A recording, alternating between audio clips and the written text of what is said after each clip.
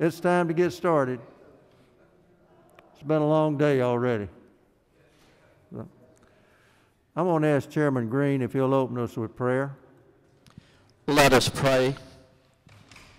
Dear God, please give me the strength to endure.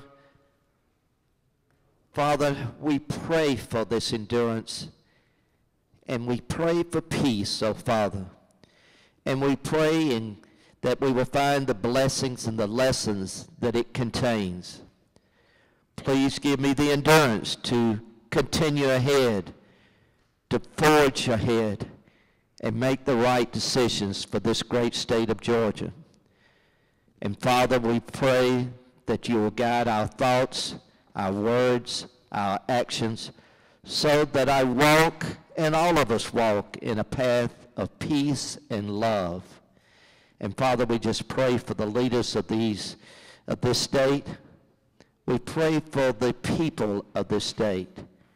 And Lord, we just ask all of these things in thy holy name. In the name of our Lord and Savior, we ask you to bless us and guide us in all things. Amen. Thank you, sir. Okay, where's the doorkeeper back there? We're waiting on Representative Mathis. If he will come to the podium. Representative Mathis, please, ma'am.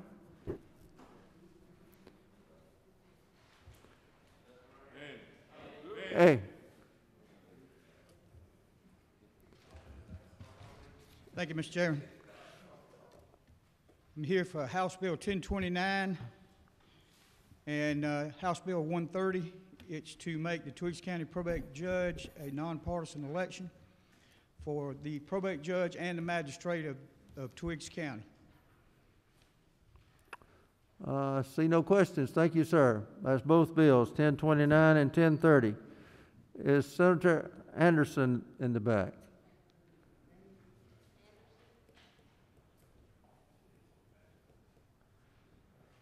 Senator Black.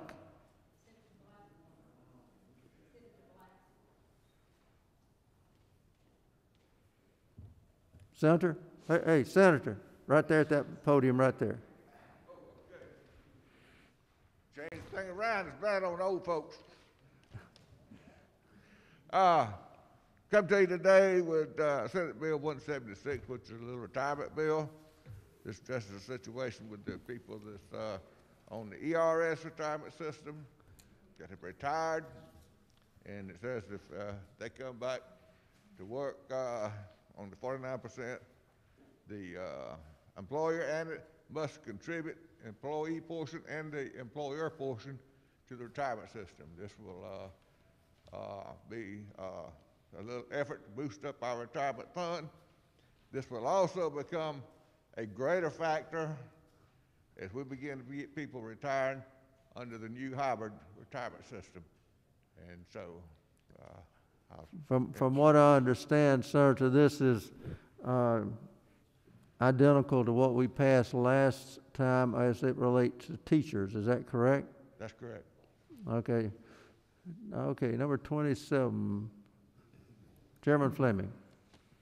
Thank you, Mr. Chairman. Senator, did you say the employer would have to pay both halves or the employee? The employer. Employer will pay both halves. Thank you. Okay, thank you, sir. Thank you, sir. Thank you. No more questions. Okay, hold on. Senator Black. Oh, okay. Leader Burns. Thank you, Mr. Chairman. Senator, better known as Representative Black. Yes, sir. In your heyday, we appreciate you bringing this bill, but your work here over the years in the House and in the Senate, representing your district and working for the people of Georgia, we appreciate your service and appreciate you and wish you the best. Thank you. Thank you. Hey, Senator. Oh, never mind. Go ahead. We thought we had a question, but we don't now. Okay. Senator Wilkinson here.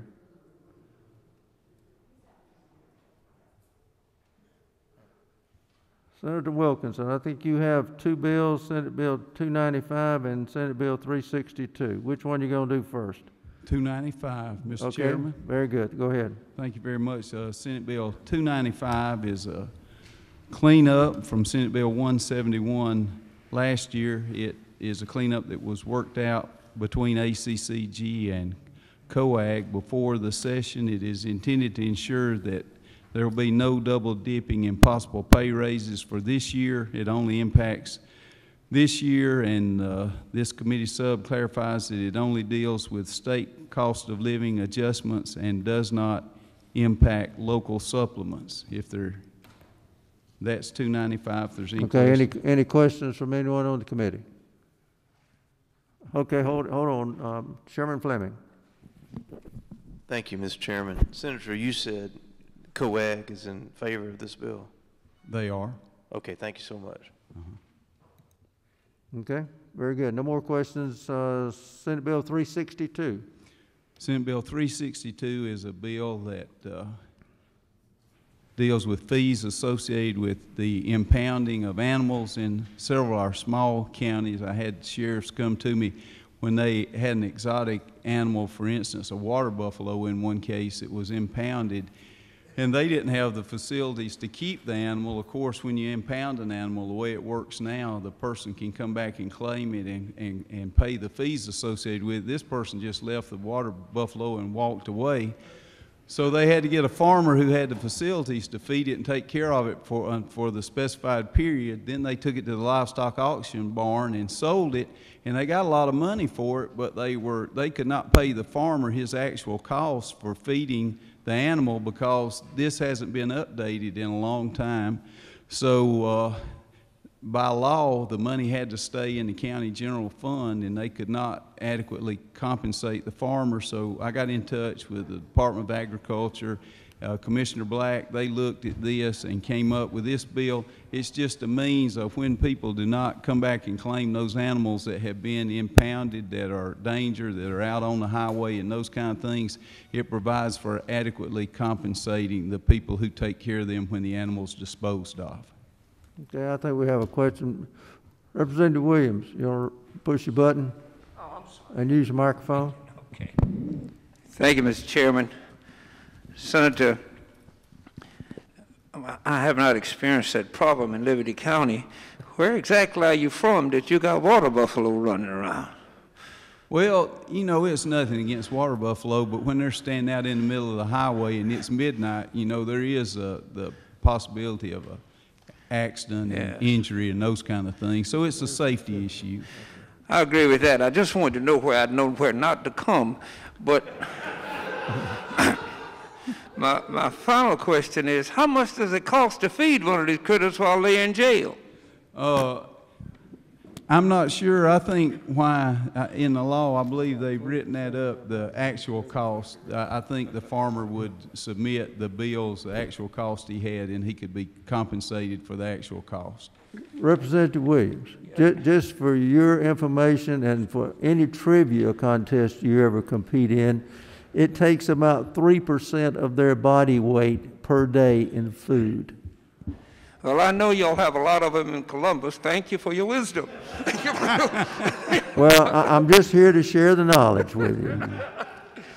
Okay, Chairman Knight, what button you at over there?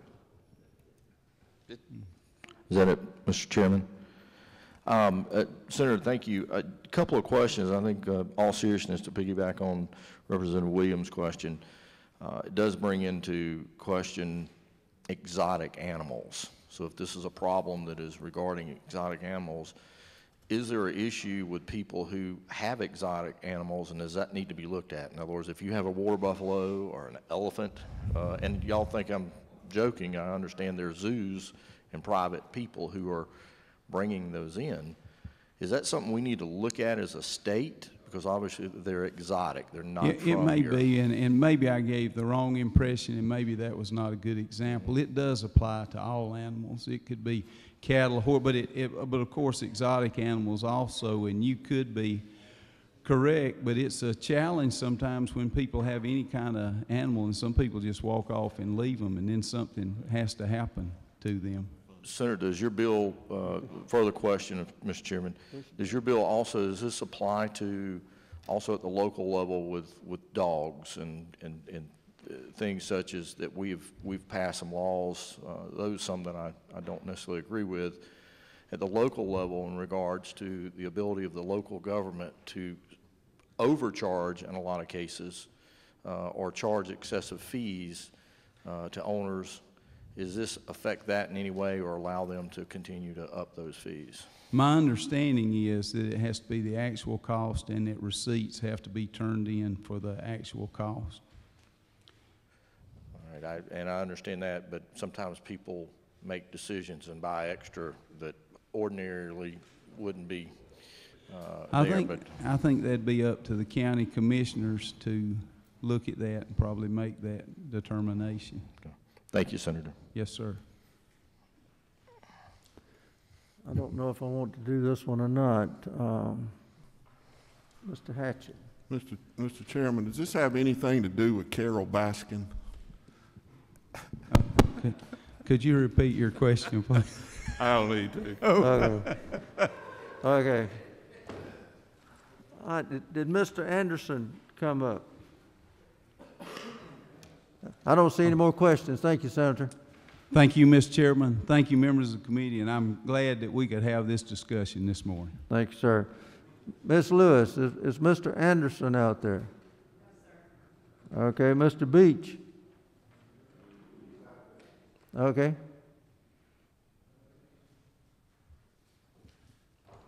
Mr. Chairman and members of the committee, I bring before you Senate Bill 340, and basically what this is it creates a reoccurring day on the state calendar on September 1st dedicated to Childhood Cancer Awareness Day. And I got to tell you, when I first took this bill on, I thought it was somewhat symbolic until I met these families and met these children and saw how important this was to them. And I just want to give you a few facts. 43 children every day are diagnosed with cancer. That's 16,000 children per year. And despite these high numbers, only 4% of the federal budget is dedicated towards childhood cancer research. And I know that everyone in this room has known somebody that's been affected by cancer. And as a parent, the worst thing you could hear is your child has cancer. And so what I want to do is just have this day, and I think what it'll do is bring awareness to children's cancer, but it'll also help direct private funding to cancer research for pediatric cancer. So I just would ask you to consider this. I believe Georgia's already gold strong, but I ask your support on this legislation today to prove that our citizens in our country, that we do care about our children here in the state of Georgia. So, Mr. Chairman, thank you for hearing me, and I would open it up for questions. I see no questions. Thank you, sir. Thank you very much. Have a good day.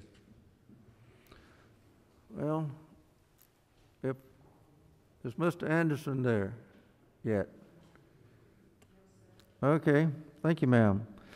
Well, let's see. That was Senate Bill 144. It's off. Okay, let's set the calendar for tomorrow. House Bill 1029. All in favor say aye. All opposed, like sign. House Bill 1030. All in favor say aye. All opposed, like sign. Senate Bill 176. All in favor say aye. All opposed, like sign. Senate Bill 295. All in favor say aye. All opposed, like sign. Senate Bill 362. All in favor say aye. All opposed, like sign. That's the calendar for today. Calendar for today. Thank y'all. Y'all have a great day.